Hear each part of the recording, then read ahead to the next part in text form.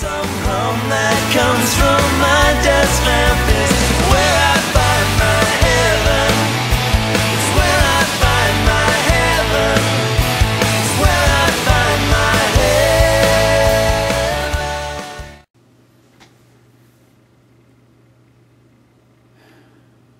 So last night, the Penguins played Game 1 of their series against Philadelphia. They jumped out to a 3-0 lead on goals by Crosby, Kennedy, and Dupuis. And they lost 4-3 in overtime.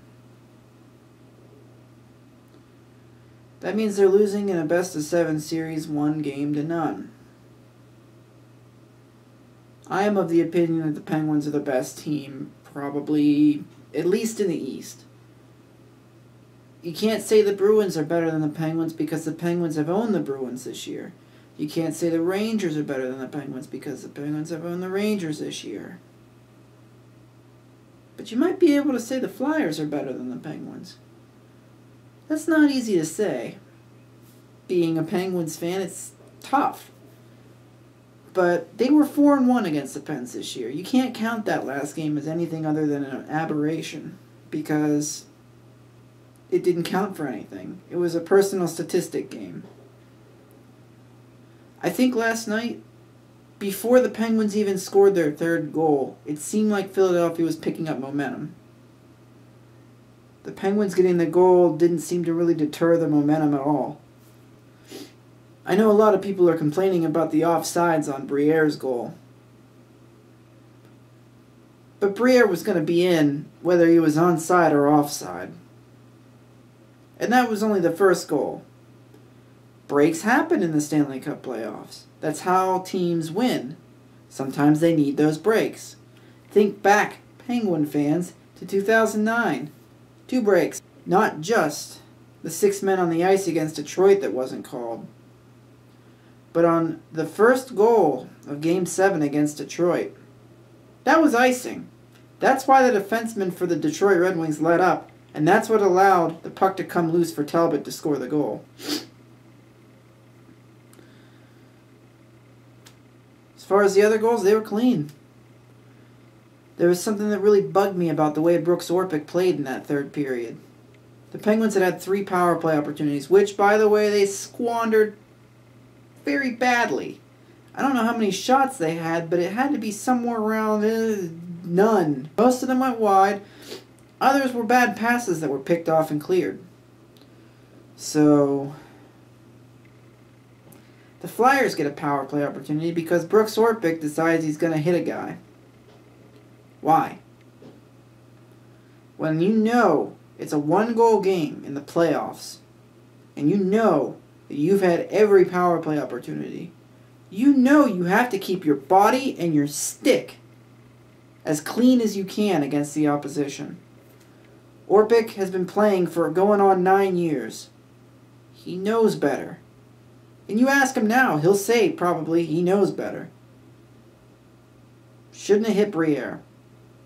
Now, interference, I'm not so sure about the interference, but that was an unnecessary hit. It was.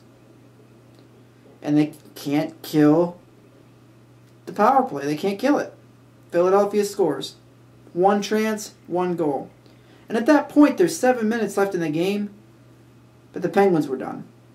They were done. In the final 22 minutes, they had 5 shots on goal. Going into overtime, the Penguins put out their checking line. Why? Why would you put out your checking line at the beginning of overtime? Don't you want to try to win? Not saying that the third line can't score a goal, but can't the first? Can't the second? That's your scoring lines. Went over the goal again this morning, the game winner, and I paused it just before Voracek got a stick on it.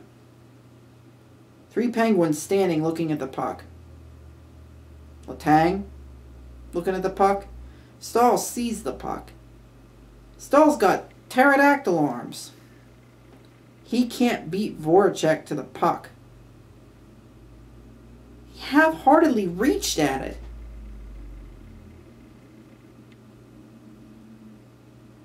If you didn't think the Penguins wanted to get out of there as quick as possible, just check the post-game news conferences. 6 Penguins. 6. Talked to the press. The rest were gone. That's all my thoughts on that particular game. Because it is just one game. I know better than to get freaked out about one game. But I'm just so disgusted at how poorly they played from the second period on. And even before they scored the third goal, they were starting to let it get away.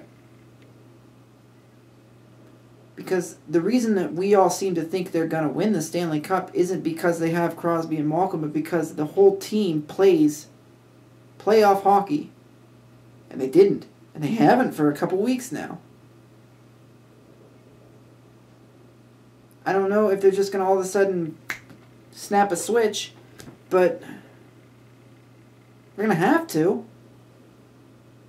Philadelphia is just...